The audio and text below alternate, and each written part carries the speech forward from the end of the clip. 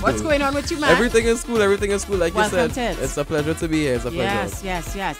Reading up a little bit of information on you, and of course, I'd like for you to, let those listeners who are not familiar with the Soca Chutney Arena. I know that you started singing at the age of 8, so it's a long time you in this thing. Actually, I'll tell you what, I've been doing this for a long time as a hobby. I was actually raised being the only musician in my entire family, so it was difficult for my parents to even think about me wanting to pursue music as like a full-time career. How did that happen though, if everybody else doing something different? Why music? You know what, it was a genuine love and a passion that honestly I don't even have a logical explanation for.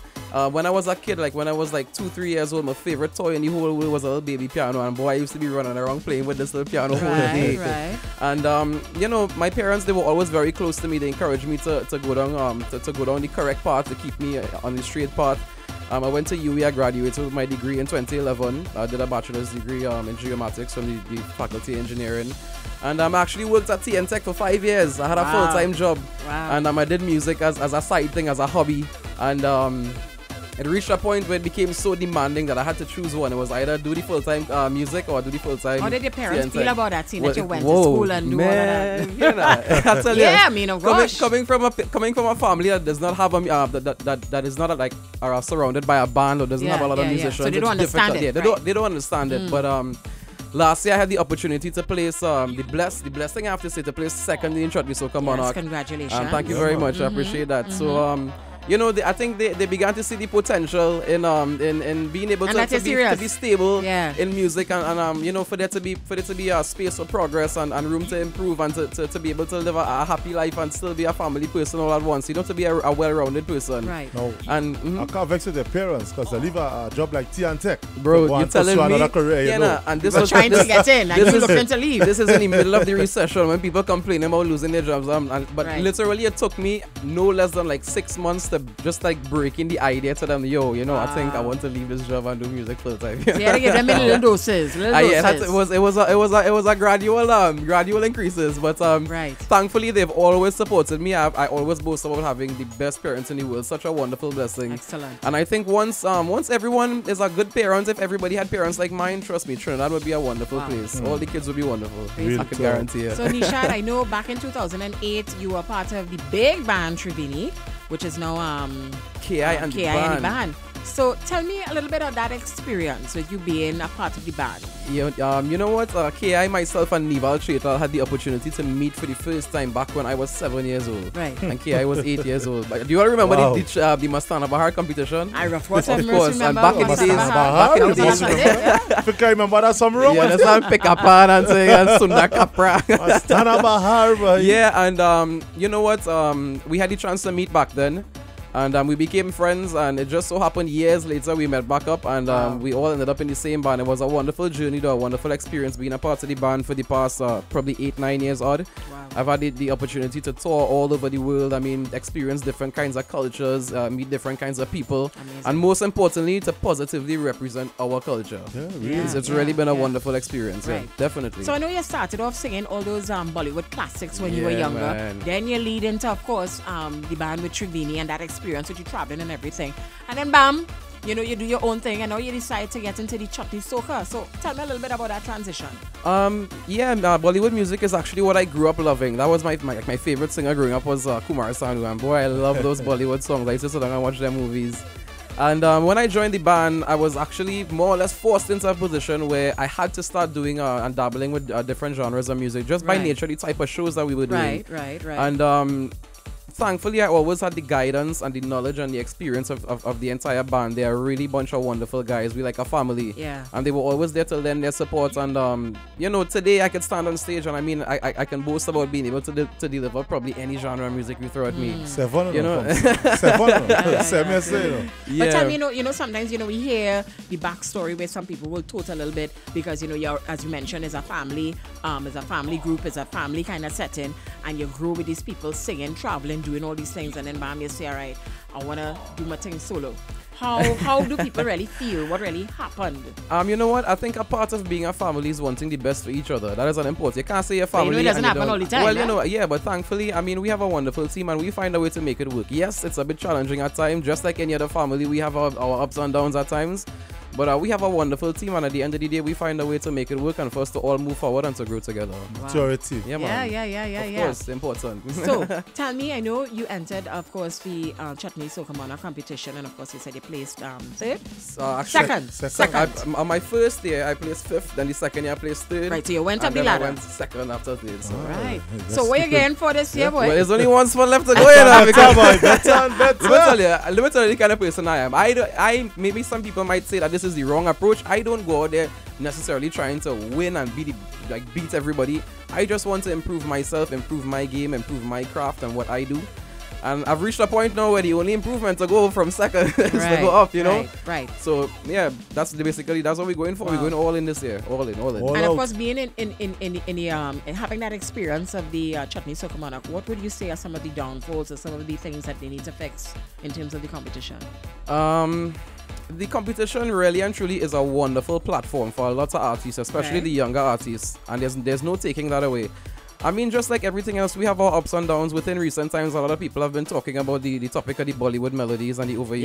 Yes. I'll tell you something. I have never entered the Chutney Soca Monarch with a song that was a Bollywood melody. Every single song, the one that plays. So you think fifth, that should be completely eliminated? I think, honestly, from a personal standpoint, I think it's important for the creativity and just for the originality in the art form to be able to breathe as well. Right. And I think the place probably to start that is the Chutney Soca Monarch, because that's where the big money is. That's what attracting everybody. Exactly. You know, but at the same time, you have those who may argue that that you know the Bollywood melodies have been doing well, and they're absolutely right. So to each his own, and at the end of the day, we all have to find a space to exist and do your own but thing. Then some people would say, but originality should be if I'm coming with something original and somebody using something that is there already, and the bias they would think is already there. You know what? I completely agree with you. I think originality is something that definitely has to be rewarded, but at the same time, it's unfair to say just because I have an original song that I deserve more than somebody who has a Bollywood melody. Because at the same time, you have to maintain some sort of musical appeal.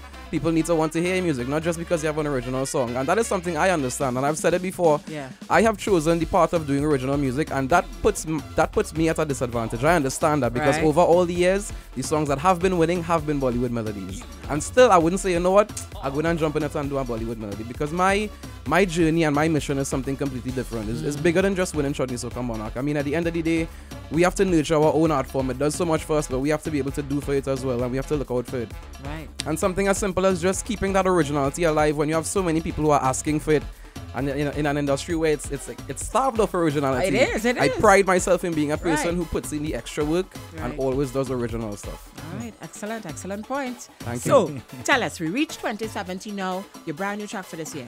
You know what? We have a few tracks to release this year. And we spoke about the Chutney Soca thing. And being a part of Triveni, I've actually been able to jump into the Soca arena so for you the feeling first about that, boy? time. Yo, I can't even explain to you how excited I am about this track. I've been wanting to do a Soca song for the longest while, like probably for years now. So what was holding you back? You know what? I always said, you know what? When the time is right, I will get it done. I could have done it before. I could have got somebody to write a song, go in a studio and do it.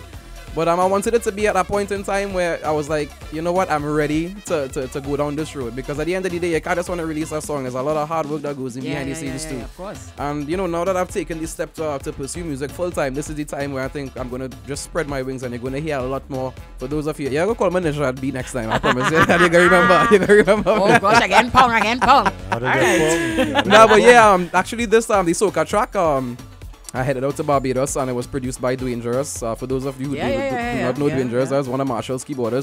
Super talented guy. And I'm really and truly, I wanted that island chip and that vibe, that kind of feel. And it was written by Drea and Emmanuel Rudder. Drea, another really talented and upcoming writer. Yes. And we ended up with a wonderful way. We had the next song lineup first where we talk about the Soca. We had a buzz that first. That one is ID. Yeah. Tell us about ID. Yeah, ID is just a pure fun and pure vibe song. When you listen to the lyrics, the groove, everything is just you could picture yourself tripping behind the truck on the road, Juve morning, so what's the Carnival inspiration Tuesday. With ID? Honestly, this was a song that was pitched to me by Drea, because I've been telling her for a while, that I want to put out a Soca song, and she sent me a couple of songs, and from the time I heard this one, I was like, yo, this is the one. We took it and we ran with it, and fantastic. All right, well, let's not waste any more time. Nishard M. Yeah, thank you. This is track 1 of 3, yeah? Yeah. ID, let me go. ID, we all did. Yep. It's a long time I'm waiting for this feeling to jump out. Something like the CD boy. My hands in the air, I taking over tongue now. I drinking staggering, feeling like a drunk now. Mr. Rose go drunk now. Mr. Rose go drunk. Just give me more vibes. My hands in the air. Betting time we don't play. Time for work and we still right there. Once it's a vibe. Once it's a vibe. Wherever you is, you gotta throw your hands in the air. Everybody in the studio too. Throw your hands so. Once it's a bacchanal. You know I did. Once it's a plenty girl. You know I did. Once it's a Ojo. Hey, you know that I did. I did. With my friends them. 2 days in the sun, we not turning down no way. Things start and we ready. We patrolling the town, we not turning down today. We up in a chubby party. Hey, and the things on the loud. Drinking with everybody. I staggering through the crowd. Yeah. And this is the plan with a bottle in my hand, a ball and drink na boy. Drink na boy. I think you saw me saying something so. Drink na boy. Drink na boy. Boy. Drink na boy. Drink na boy. Sing drink na boy. Drink na boy. Take a drink na boy. Drink na boy. Drink na boy. Boy. Yeah man. You know my cup never empty. I falling down and I proud. My driver outside already, yeah. But I still up in a cloud. And this is the plan with a bottle in my hand, a ball and drink na boy. Drink na boy. Drink na boy. Drink na boy. Yes, boy. Drink na boy. One boy.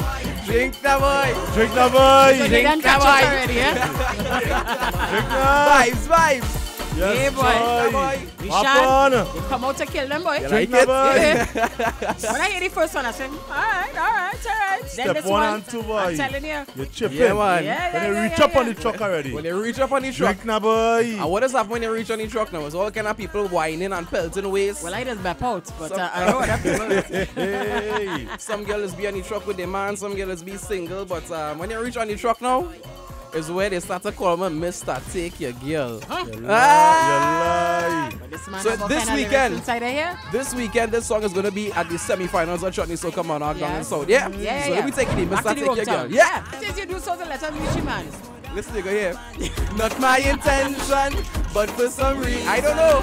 I cannot understand. I make she leave she man. I make she leave she man. You sound like you from Sawa too, you know. I have. Yeah. Like a village drum. I feel so. I saw the village drum. Here what they calling? Now they calling me Mr. Take Your Girl. Mr. Take Your Girl. Mr. Take Your Girl. Hey. Soca streaming live on the My Ojo family, app. right? You know what I'm saying? Hey. I feel born and bred in Sawa, you know. I feel so. Lie. The first one, the song was a song on sour. My intention, but for some reason I cannot understand. I make she leave she man. Hey. Yeah, I make she leave she man. I make she leave she husband. What they calling? Now they calling me Mr. Take Your Girl. Mr. Take Your Girl. Mr. Take Your Girl. Now they calling me. I was an innocent fella because here what is really happening. Let me hear. Explain to me. She leave the man out in the rain. Lie. But I hope he takes she back again. Yes, boy. Cause she changed up the plan. I cannot understand. I make she leave she man. I make she leave she man. Yes, boy. I able to I make she leave she. What they calling Tommy? No, they calling me Mr. Take Your Girl. Mr. Take Your Girl. Mr. Take Your Girl. Now they calling me. Yes, Vibes. Hey. So there's the one you're gonna hit them with. This is the one we hit in the semi-finals, but you can never tell it might change in the finals. Yeah, Who knows, yeah. You know? But and I think it's all about the reception you get, the feeling, the vibes. You gotta go with that. And you know what? I have to let you know at the same time, I have a brand new video for Mr. Take Your Girl that is coming out over the weekend. Wow. And this is actually my first ever full official music video, so something exciting and new to look forward to. And I'll tell you something. I've been waiting to do it for such a long time, Yeah. and this video is not going to disappoint. This ain't your average chutney soca video. Right. Trust me. Right. So I That's what urge we need to know. everyone to follow me up on Instagram at Yeah. Nishard.M, Facebook like the Nishard M page. And you know, they're gonna be able to keep abreast of everything that's happening for the season. We What have a about wonderful bookings and season. stuff like that? Where do they who do they contact? For bookings, you can contact Now Entertainment at 730-6344 or 350-5344. And what about for the carnival season? Where people could check you out? You know what, for Carnival, we have a wonderful season lined up. We had breakfast and some of the banners at Mania, yeah. Jamboree. We had QRC. We had Chutney Brass. We had I Love Choker. I Love Choker, Yeah, boy. man. So a lot of nice things. Rotary, all inclusive. A Right. couple of the other all inclusive parties, and we up in it, man. We up in it. Trust me. All they're doing it hard. boy. Carnival gonna be nice. What was the ask you also? You started at age 7. I started singing at 8-7. Yeah. How long in the game? How long? I've been an active part of the industry since I joined the band, probably like 8 years now. Right. Some right. But really taking it Great to accomplishment, really so. say Yeah. to take it seriously as a career, a year and a half maybe. Wow. I don't know, you know what I'm saying? Because it was just a hobby then. Sometimes a whole year pass on me a throat a track and it'll bother me 'cause I just doing it for love, you A know. quick question too. Sure. With you saying that you've been in it for a year and a half, how do you think your counterparts who've been in it longer than that? Do they feel a how? Anybody kind of feeling a how? Say, oh, well, she don't come. Hold on, boy. We No, getting well, through. We getting through. Well, like I said, I've been around for a while, but for myself, it's been a turning point for me. I would say about a year and a half ago when I decided to make that step to do it full time. yeah. But I've been around. I mean, I have wonderful counterparts and friends in the industry. You know, there's a lot of love and a lot of camaraderie that goes around.